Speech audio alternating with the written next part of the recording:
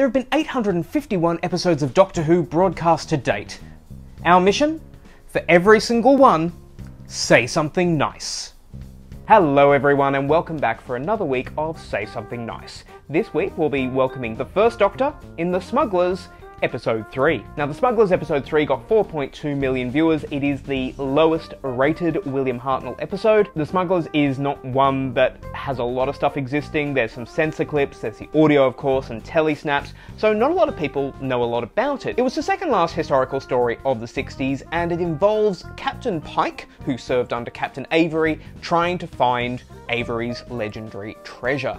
And the Doctor, Ben and Polly get caught up in this, and there's a corrupt squire and a government agent also looking for the treasure. So it's appropriate that the moment I've chosen from this episode is to do with the treasure.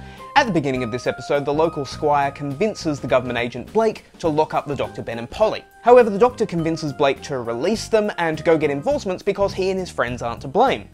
However, when Blake leaves, the Doctor decides that if he, Ben and Polly can find the treasure and give it to Pike, then Pike might leave without killing anyone.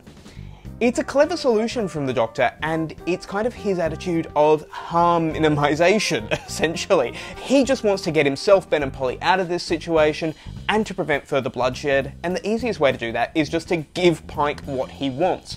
Pike doesn't want to conquer the universe, he doesn't want to conquer the world, he doesn't want to assassinate the monarch of England, he just wants the treasure.